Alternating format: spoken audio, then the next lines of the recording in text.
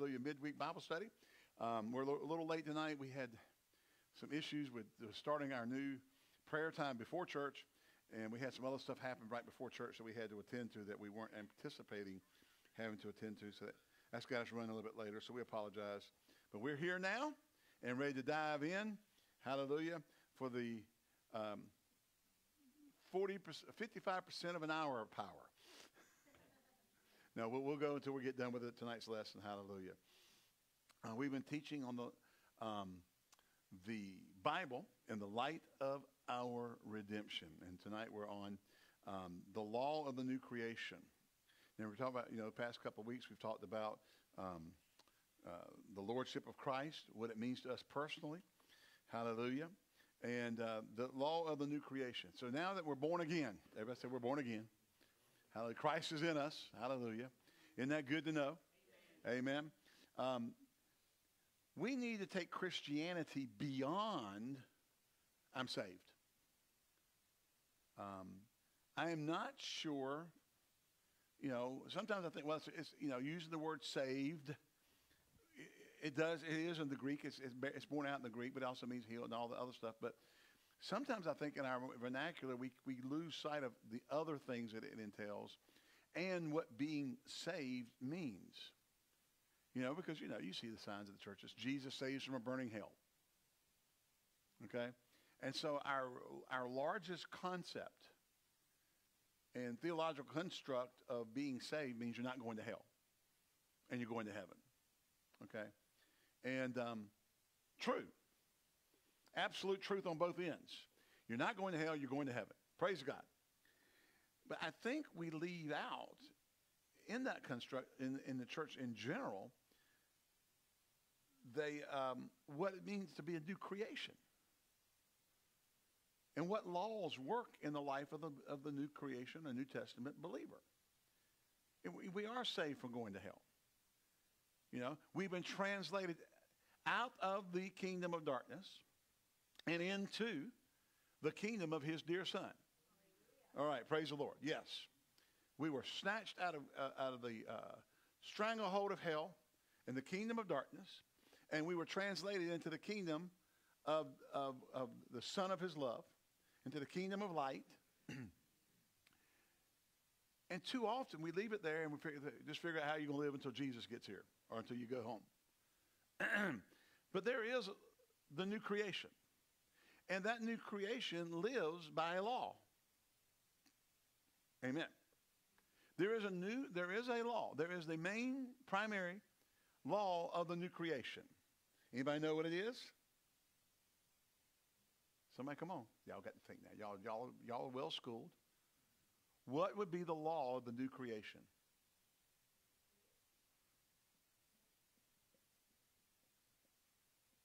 Love. It's the law of love. Okay? Now, having Jesus as our Lord tells us that sin, sickness, disease, Satan no longer has right to rule over us. Amen? They're no longer a problem. They don't have any more authority over us. Amen. But the church is focused on sin, which, listen, I'm not saying you shouldn't ever. Jesus talked about sin. Jesus talked about hell. But in when you address a believer every week that they're a sinner saved by grace and you're a dirty dog and you're sinning a little every day and all that stuff, that creates a problem. Does it not? So we want to move beyond that, past the sin problem, and into the how we live situation, or how we live construct of new creation, theological activity for the believer. Okay. The Bible teaches us that the sin problem has been settled. He's obtained an eternal redemption for us. Sin shall not lord it over you. Amen. Hallelujah. And not only that, Hebrews tells us that the blood of Jesus cleanses us from even the very conscientiousness of sin.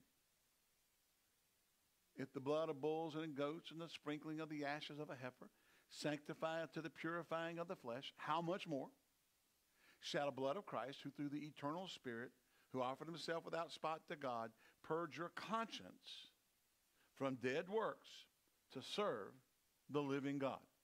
Something that was never done under the Old Testament. Okay? Something that mankind had not known since the fall of Adam is the freedom from the conscientiousness of sin. Amen? And then, of course, the devil sold a bill of goods to the church where we come in and we go, well, I'm just an old sinner saved by grace. Well, I was an old sinner, and I was saved by grace, but now I'm a new creature. So I'm not going to magnify what I was. I want to magnify what I am and who I am. Amen? Okay. All right. We would not be able to enter into the very heavenly holy of holies and worship God as New Testament believers without this cleansing of the consciousness. Hallelujah. Remember, the Bible tells us the sacrifices of the old covenant could not perfect them that offer them. Even the high priest wasn't perfected by that. Okay? So, we've missed the real issue. A mind ruled by sin consciousness, the church has failed to have the mind of Christ. Remember, the Bible says that that Jesus, let this same mind be in you that was also in Christ Jesus, who being in the form of God thought it not robbery to be equal with God. Okay? Who being equal with God thought it not robbery. What was that scripture and how's it stated? I just mutilated it. Okay. Philippians 2, 5, and 6. Having this mind in you, which was also in Christ Jesus, who, existing in the form of God, counted not the being on an equality with God a thing to be grasped, but emptied himself, took the form of a servant, being made in the likeness of man, and being found in fashion as man, he humbled himself and became obedient unto death, yea, even the death of the cross. So remember, he took our place so that we could live in perfect fellowship and harmony with God. In now being born again and delivered from the conscientiousness of sin. The Bible tells us to be of the same mind as Christ.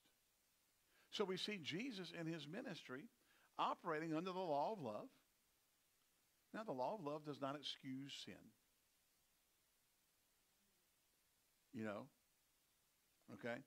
The Bible doesn't teach that, Jesus said, go sin some more because you're under grace. He said, go and sin no more, lest the worst thing come on you. He did tell the woman, where are your accusers?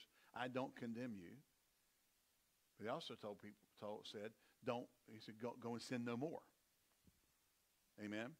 So his law of love was not the law of condemnation or I got you. It was to restore and heal and set free. Amen? So Jesus, being the epitome of love and love in action, amen, hello, his ministry was a ministry of love. God delivered us completely from sin, from weakness, disease, circumstances, anything, the works of the devil. Remember that? For this purpose was the Son of God manifest to destroy, that he might destroy the works of the devil. Okay?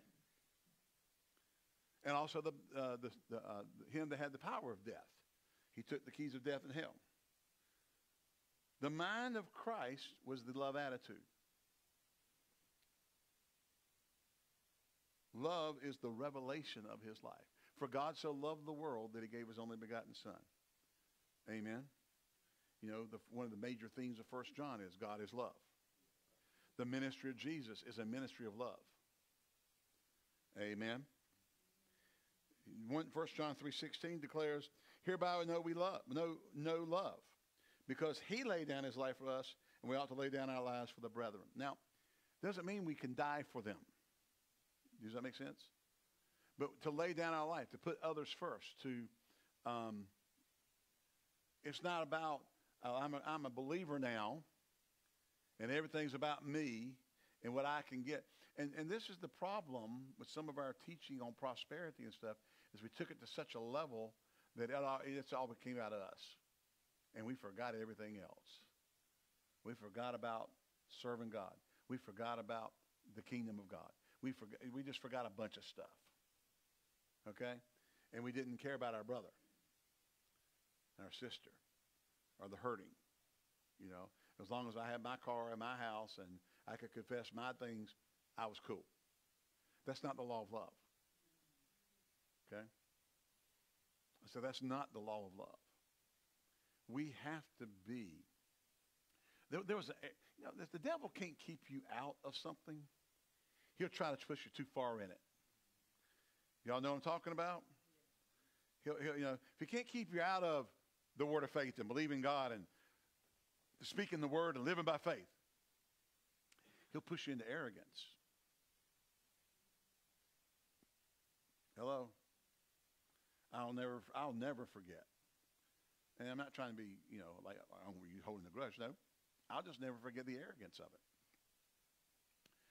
Our church wanted to bring in a well-known minister, pastor of the church, very well known. Our church in Greenville. We had gotten to the size of that church that we could have anybody in the country we wouldn't have come in could come in, and a lot of them did. Okay. And they called this particular, we were calling this particular, and our secretary called, and, it called, 2 weeks called. And finally got somebody at the ministry. And said, well, our pastor wanted to inquire about having brother so-and-so come and minister at our church, yada, yada, yada. And the lady said something like, they're not, the person that takes care of that's not here right now. And the secretary went, well, I've been calling for 2 weeks. I haven't been able to get anybody. And the woman answered this way, well, you're just going to have to use your faith.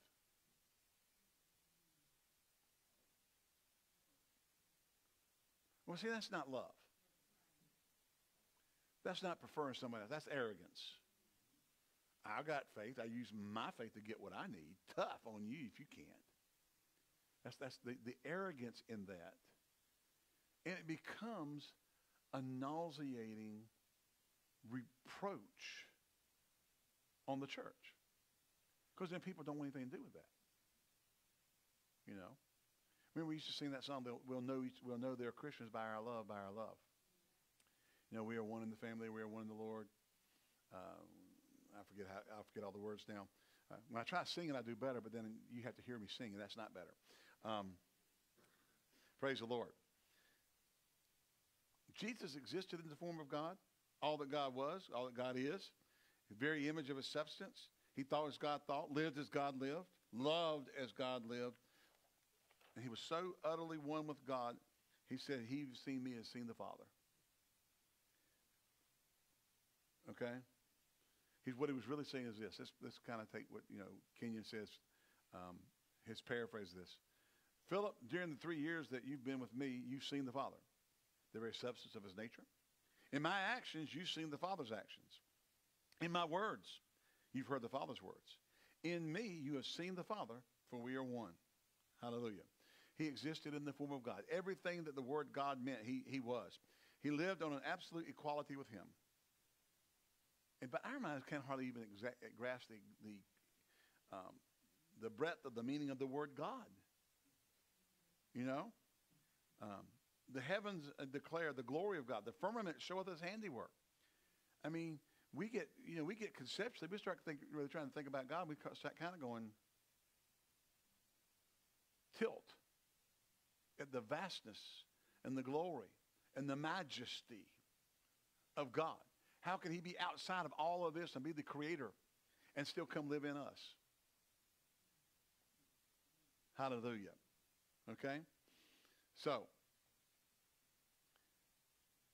the universe contains all the personal beings who feel, think, suffer, choose, and determine. We know that the creator of personal beings must be as personal. An impersonal, inanimate object could not create personal beings. Hello? No matter how far they go with artificial intelligence, it's still not personal. It's not real. It's what I call AI, artificial intelligence. Okay?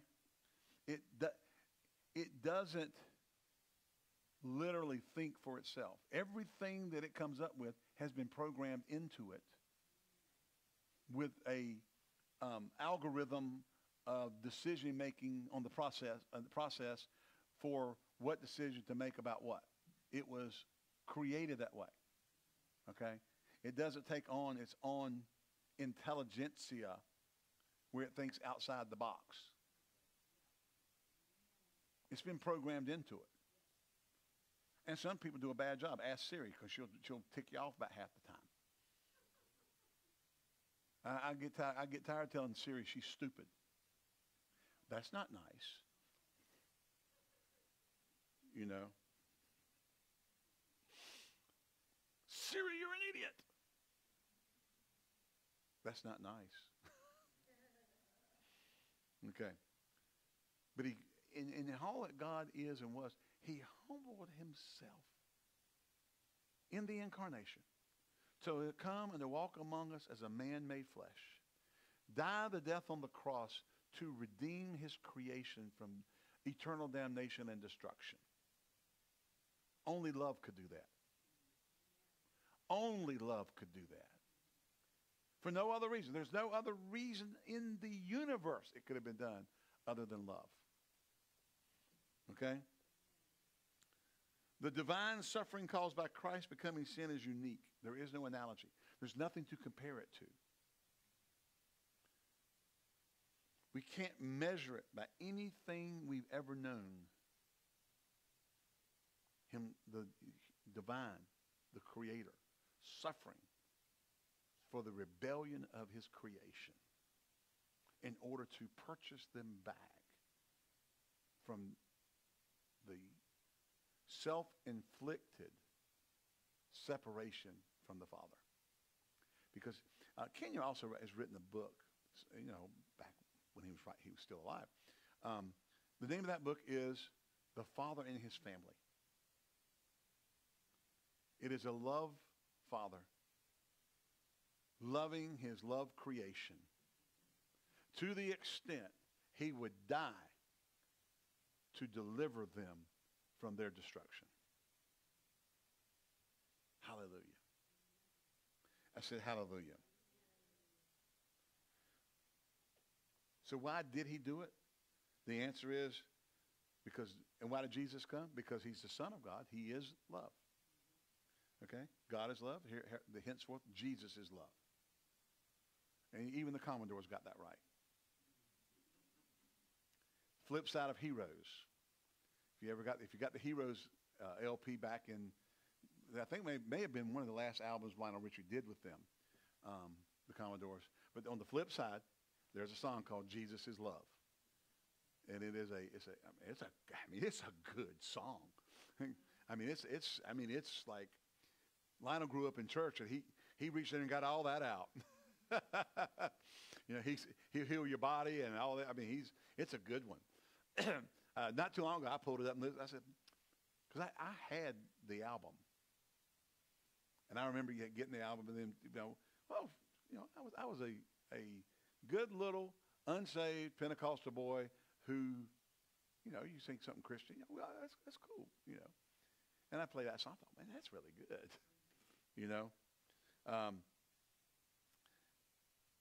Romans 5, 6, and 8 says, "For while we were yet weak, in due season Christ died for the ungodly.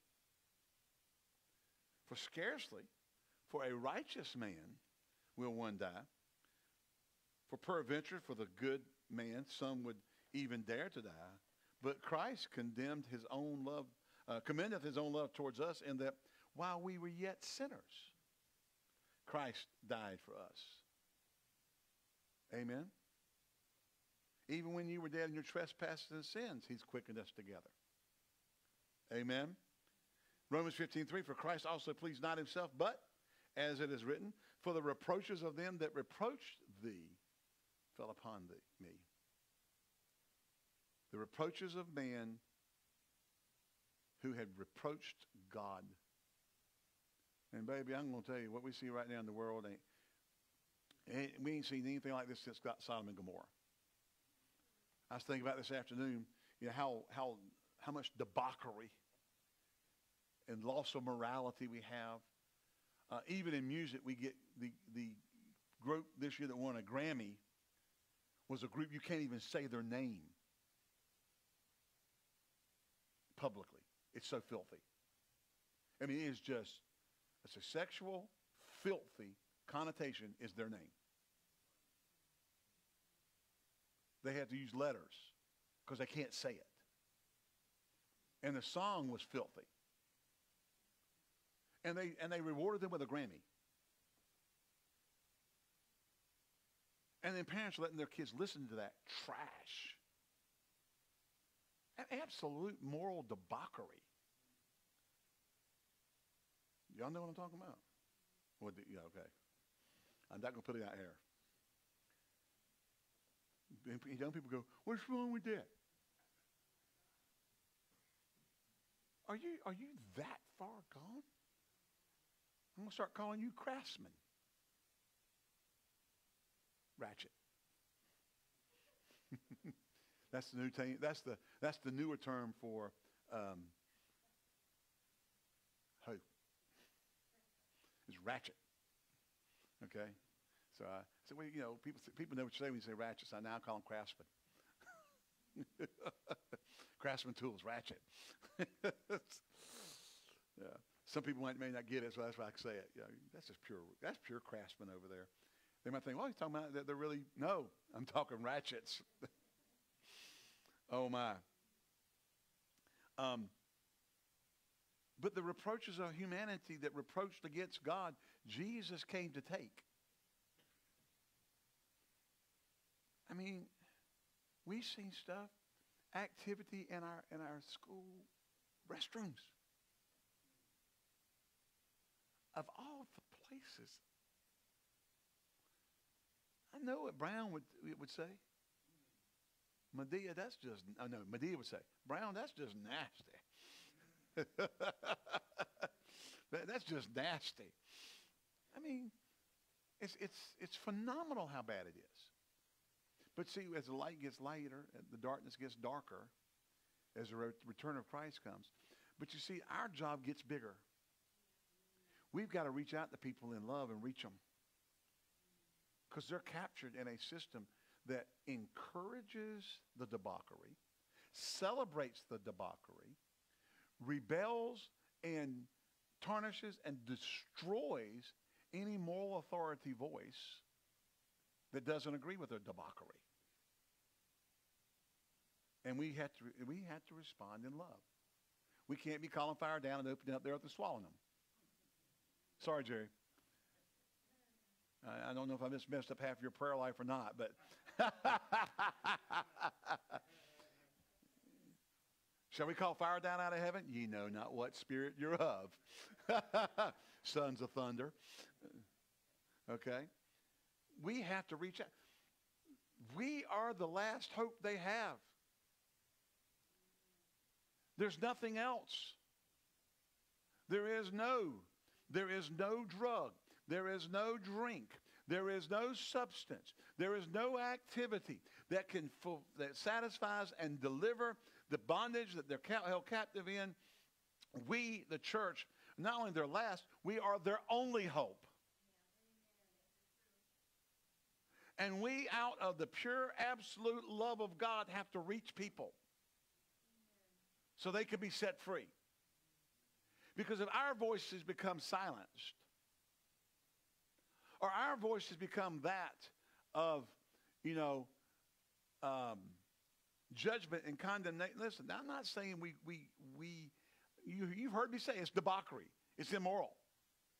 But if our voices do not have love that says you can be free, you can be liberated, you can come out from that darkness. If our voices don't have that, whose will? Now, we got school teachers now teaching, third graders about it's okay to transition to a boy or a girl. And don't tell your parents, we're now calling you she. Billy, we're going to start calling you Brenda at school. But don't tell your mom and dad. Parents are being left out of the loop. Okay? And I personally believe that there is a spirit on intelligentsia of perversion. There's an absolute perverse spirit on intelligentsia. Now, not all smart people are perverts, But I'm saying there is a spirit that comes on intelligentsia who denies. And I think they're all, and I think those people, and they're deeply embedded in prominent positions. I think there are a bunch of perverts out there, sent as emissaries of the devil to capture the mind of children and bring them into captivity to darkness. Because Satan, listen, they don't love kids. Satan doesn't love children. He's gone around and killed children just trying to get to Jesus. Every 2-year-old in the land. They tried to get to Moses. Every 2-year-old in the land. Tried to get to Jesus. Every 2-year-old in the land. Okay? So that spirit does not care about children. All right? It hates them. And if it can't kill them off, it wants to get them so indoctrinated and so messed up in their head that there's only one group of people who can deliver them, and we cannot do it unless we're full of love. We have to be full of the love of God. Now, how does it? Listen, it doesn't mean we look at stuff and go, "That's horrible," and I don't agree with that, and I'm not going to agree with it, and I'm not going to go out and get me a pride flag and fly it. Sorry. I had some students come to me a couple of years ago, 3 years ago, want to know if I would sign their flag during the week. I said no. You know, they're going around getting teachers to put ally on their door in the rainbow colors and safe place in rainbow colors. Mr. Taylor, will you come? No. Why not? I said, let me say this. I love you. But I will not condone that which I know is wrong and I believe is wrong. Now, I can completely disagree with you and still love you. But I will not sign this. I won't do it. Next day, all over the school, Mr. Taylor's a homophobe. He's a homophobe. So I went to the AP. I said, you better do something about this. I said, now, I'm not going to have my character just, what's the word?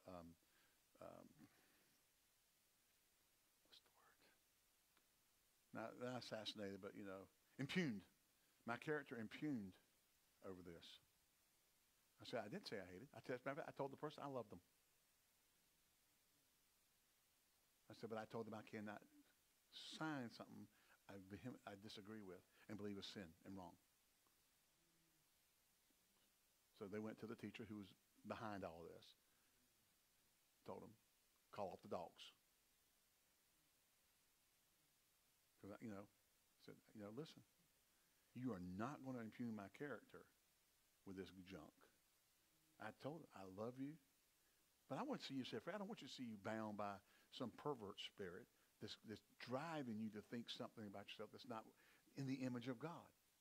It's a satanic image of you. It's a distorted image of who you are. Out of the Creator's image of you. Hello? The spirit behind it. But I still love them. I know, you know who people are. I don't go treat them bad. I don't walk up to them and go, you, and use the British cigarette word. Some of y'all thinking, what is that? Starts with an F. That's what you call a cigarette in England. Yeah.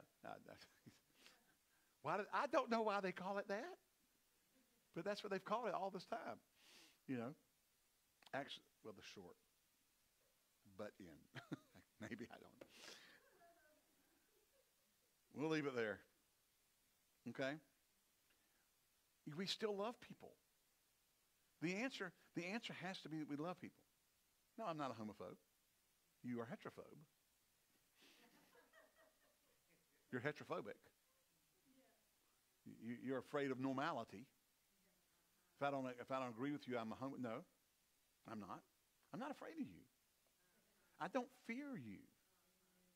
I don't have a phobia about you and your lifestyle. I'm not scared of it.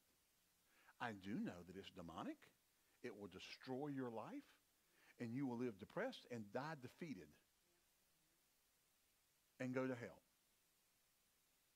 Therefore, I cannot condone it or support it or encourage it or embellish it or talk about love as if that's normal. Okay? But I do love the people. Okay?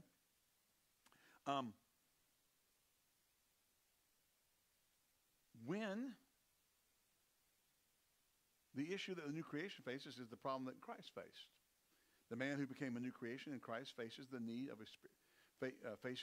spiritually dead man. It is not given to him to die for them as he did Christ, but his place is essential as Christ. Unto the new creation is given the message of redemption to be given to humanity. Remember 1 Corinthians or 2 Corinthians chapter 5? He hath given unto us the ministry of reconciliation. Jesus came to provide the means of reconciliation. We've been given the message of reconciliation. What is that message? Be ye reconciled to God. That's what he says there in 2 Corinthians chapter 5. Be ye reconciled to God. Okay? But all things are of God who reconciled unto himself. That's 1 Corinthians chapter 5, verse 18 and 19. But all things are of God who reconciled us unto himself through Christ and gave us the ministry of reconciliation, to wit, that God was in Christ, reconciling the world unto himself, not reckoning unto them their trespasses, and has committed unto us the word of reconciliation. We are ambassadors, therefore, on behalf of Christ. So in order to carry this message of love, we have to walk out the way that Jesus walked. We have to walk in that love walk. We don't go preach people get saved so that we can, be angry at them and all this stuff. We have to get to people because we love them and don't want to see them go to hell. There's a community of people out here. This county, a 30-mile radius of Greensboro has 2 million people. Go into downtown Greensboro and go out 30 miles and go around the city, and there's over 2 million people in that radius.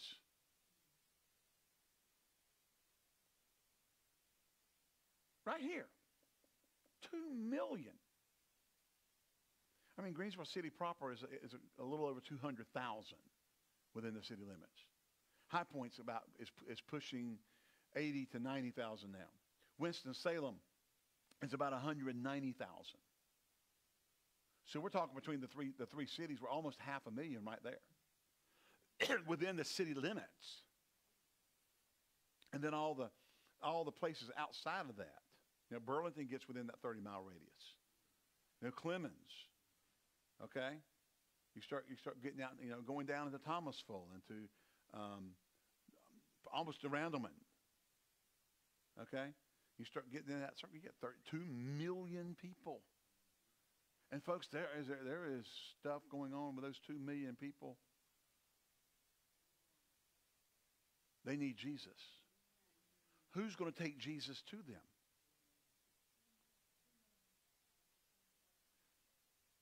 $1.2 million unsaved, unchurched. That's a whole lot of people. Are you here? And they're going about their business. And they're being fed things from the world. And they're being, listen, I know politics. It'll stir you up. And Satan's baiting the church with race politics.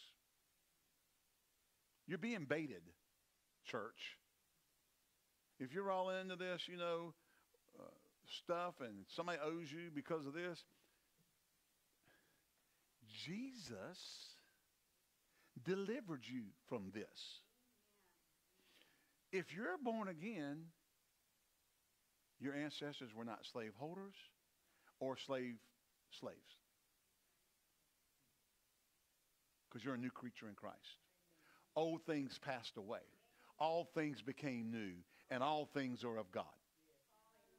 And your failure to succeed today cannot be blamed on what happened to great Uncle Charlie down on Ed Taylor's great Uncle Leroy's farm.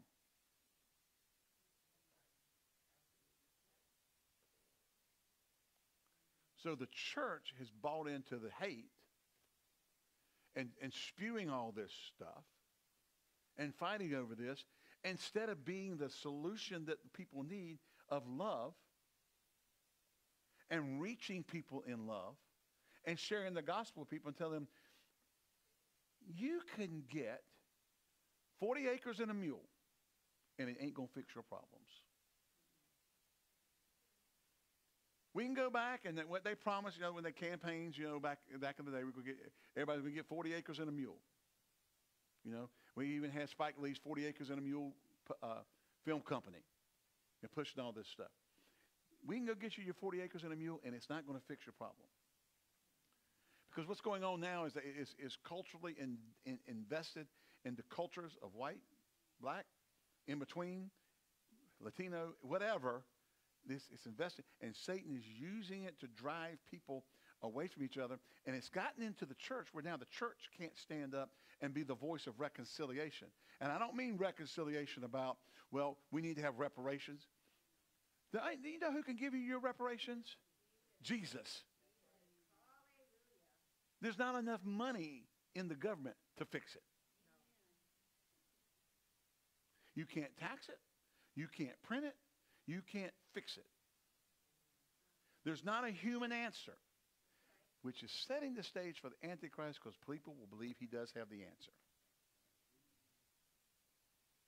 They'll follow the Antichrist because they'll believe he has the answer to world peace and world justice and world equity and all this stuff. And the church will be sitting there with Ichabod written on their doors.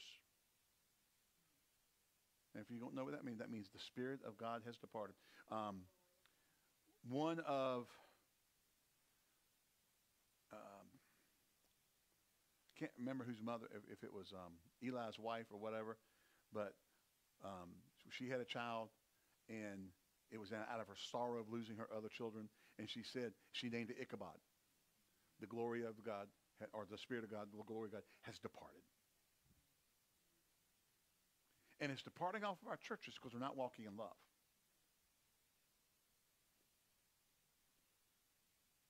I am not your white brother. And you are not my black brother. You are my brother, or you are my sister in the Lord. That's it. Now to the white brethren, there ain't none. For in Christ Jesus there's neither Jew nor Gentile, male nor female. Amen? And then Paul talks about the three races, the Jew, the Greek, and the church of God. The natural lineage of Abraham, the unsaved people, and then those who are the spiritual lineage of Abraham. That's it. There's neither Jew nor Gentile. What's he saying? There's no races. Not in the kingdom of God. So church, we got to get our act together. Church, out there, in here. That's why I didn't do anything a couple years ago after the George Floyd. That's not the answer. Me getting up and getting involved in all this political stuff about that is not the answer. Me trying to make some, repentive, whatever for what white folk did 200 years ago is not the answer. It won't change a thing. It won't fix a thing. It won't bring healing one bit. Because your heart's just as messed up as the other guys. So church, we got to quit being tools of the devil to rob us of our one tool that can reach people, the love of God. The love of God. So when I come to someone, I don't go, well, I'm trying to get this black guy saved.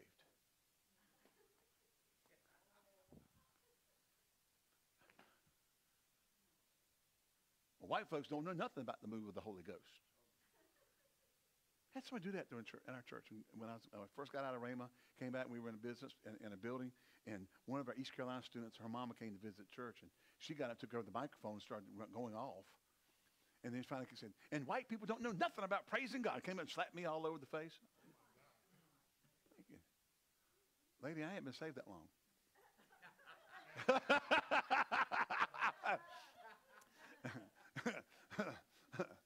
I felt like Chief Inspector Dreyfus with Inspector Clouseau nearby. Like, I just ain't been saved that long. I've been to Rhema. They're still working. God's still working on me.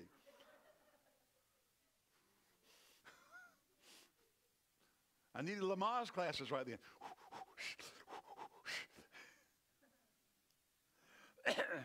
This is the kind of stuff. And so if we don't get our act together and get the mind of Christ, and what now? Well, Jesus told the woman with the daughter vexed with with devils, the Syrophoenician woman, that it wasn't meet to take the children's bread and give it to the dogs. He was using covenant terminology. See, the Jews had a right to the healing. She didn't. They were societal half caste. They were mixed race. They weren't a pure lineage of Abraham. They didn't have the right to the covenant. So how was she going to get it? He had to locate her, because he wanted to get it to her. But he had to get a way to do it that wasn't based on the law, because she didn't qualify. So she looked down and said, "Yes, Lord. But even the dogs get the crumbs that fall from the master's table. Great is your faith. Be it unto you even as you will." See, he located her, got her to declare her faith, and he could act on it. See, it wasn't he was being racist. It was under the old covenant. His ministry was an old covenant ministry. She did not have covenant rights. God did not have a covenant with her. But she stepped over and got a hold of it by faith, and she got it. He just needed to get her to declare it so he could work with it. Amen. So even in his love, he didn't say, you Syrophoenician dog, we don't have nothing to do with you, and walk off. He said it's not right. Really what he was saying, it's not legal to take the children's bread, covenant blessings, and give it to the dogs, the outcast, those who are not in covenant. And she says, yeah, but even a dog get a crumb, and all I need is a crumb. He said, your faith is great. Take it. Yeah. Go with it, girl. I can work with faith like that. Amen. See? So the mind of Christ is the mind of love. It is an action in love. Amen. And we have to walk in love. We cannot continue not acting in love and expect God to work in the church. Oh, we wear our skinny jeans, and we have our light shows and fog machines and 3-hour worship of really rockin' cool worship, man. Groovy. I'm expecting to hear the millennials or the next generation, Generation Z or whatever they are now. Some other, double Z or something. I'm not sure what they are. Do you know what they are now, Jesse?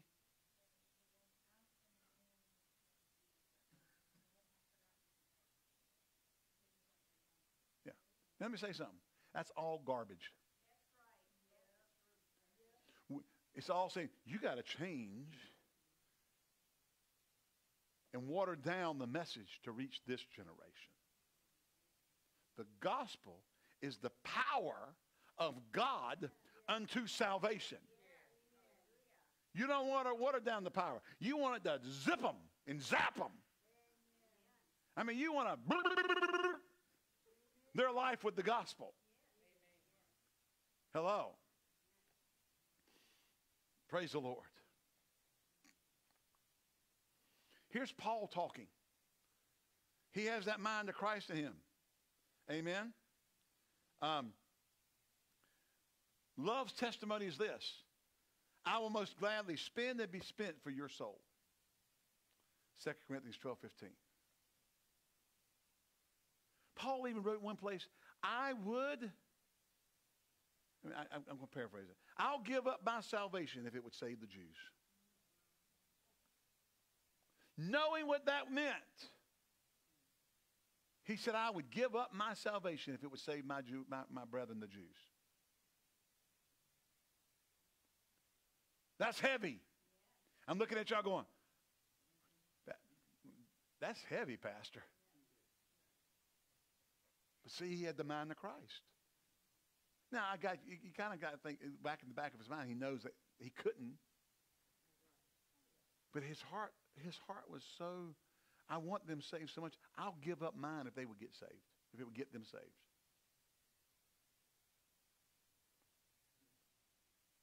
You've come to know the love of God. You understand the heart of the Father. If you say that and mean it, you've come to full understanding of the heart of the Father. Nicky Cruz and David Wilkerson. David was ministering to Nicky Cruz. Nicky Cruz was a gangbanger in New York back in the day. And they weren't any different than gangbangers today. They'd cut you with a switchblade. They didn't have guns. They used switchblades and stuff. They would kill people. They still kill people. I mean, you take all the guns in the world away you want to, they're going to get a knife. Remember when they took all the guns in England? What happened? They started killing people with knives. No, wait, we don't talk about that. Ban assault kitchen knives. We don't have that, do we? You know, Jesse had a college classmate. Was it you? The girl that was mowed down with the car? She went to High Point University with. The girl was mowed down by a guy in a car, had her baby and her child with her. Pregnant. He killed all of them. Just rammed them like 90 miles an hour into a building on purpose. Do we ban assault vehicles? Cars? We're going to have to do background checks before you own a motor vehicle. You see, evil is evil. Okay? I said evil is evil. The church has to learn to combat the things of this world with the love of God. Because evil's out there. And it's running rampant. And it's running an absolute... and now we got a government that supports it if it meets their narrative politically. Let's face it. Go burn cities down, it's okay. Because it keeps it going. Going to the Capitol building? Oh, we got to put fences up. We've got terrorists out there. Kept the National Guard there for like a year. Maybe still have the fences up, you know, because we can't have this. It burnt down cities all over the country. Portland, Oregon had the city blocked off by Antifa where nobody could come in. They had possession of it and declared it an independent country. And everybody sat back and watched it and didn't do a thing about it. This is the anarchy that's going on out there. So the question is, who's going to reach them?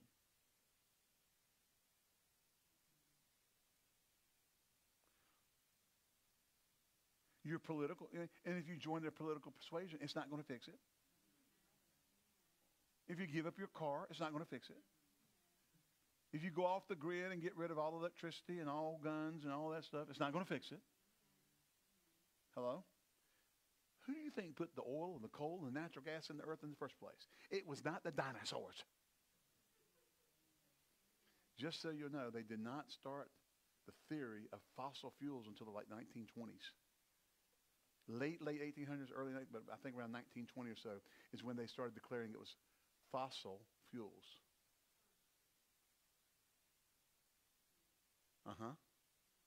And Sinclair Gas came in with the dinosaurs, its logo, and all, Dino the dinosaur, you know. Or Dino was Flintstones, right? Okay, but they had a name for that dinosaur. That was, you know, because it's fossil fuels. And we have fed that narrative now for, 100 years. They're fossil fuels. You mean all the dinosaurs got in one spot and died?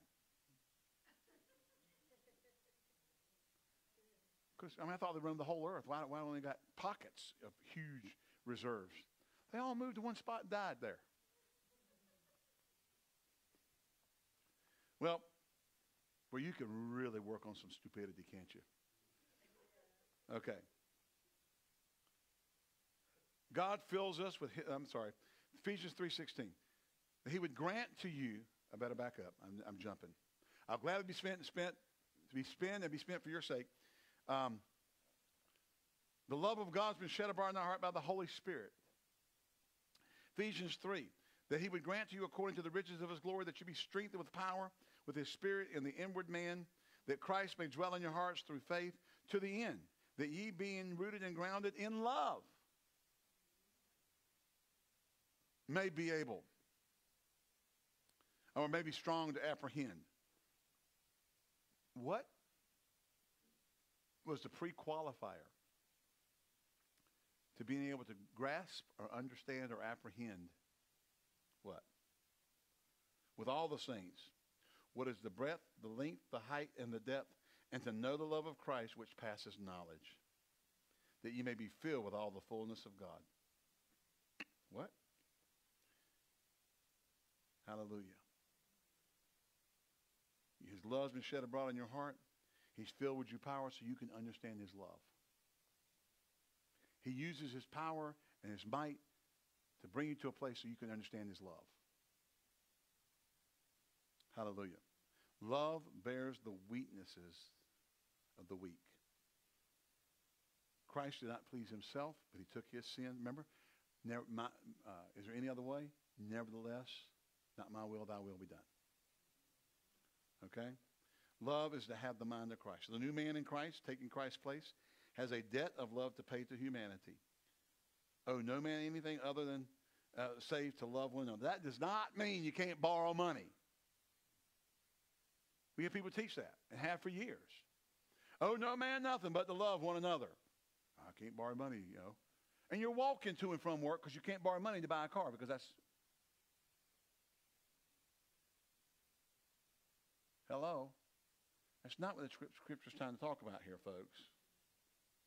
Okay? Is we have a debt of love to humanity because Christ paid our debt with his love. So now we're indebted to humanity to love them. That's what he's talking about. Not don't borrow money. That got mighty quiet. I know one of your favorite preachers says it. Hello? I love him. I disagree with that. Just like I disagree with the person who says fake it till you make it. I don't buy that. Oh, so you're going to teach Christians to be hypocrites.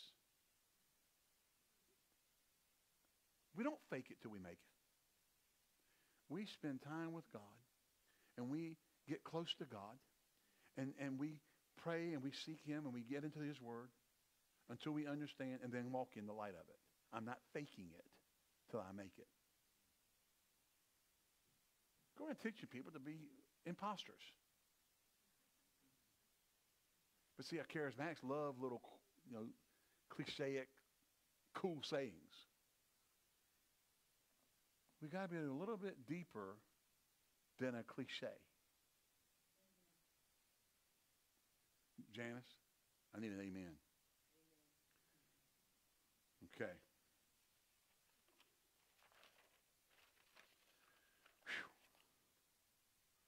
Y'all want me to read all the answers now, or would you rather me have them printed up and give them to you next week? Who wants them read now?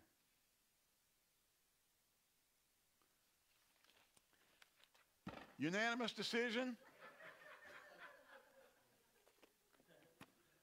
Well, Pastor, we've been here since 6:15 doing the prayer thing and everything. Yeah, and we, so, all right. Praise the Lord. Did y'all get anything out of that? All right. Now, don't forget. Now, we could use some help around here on Friday afternoon. We're going to be doing some setting up. We're having a memorial service for Linda. You go ahead and, let's go ahead and Just go ahead. Love y'all. God bless you. Remember these words from 1 John chapter 5, verse 4. That whatsoever is born of God overcometh the world, and this is the victory that overcometh the world, even our faith. See you next time here at Expedition Church of the Triad.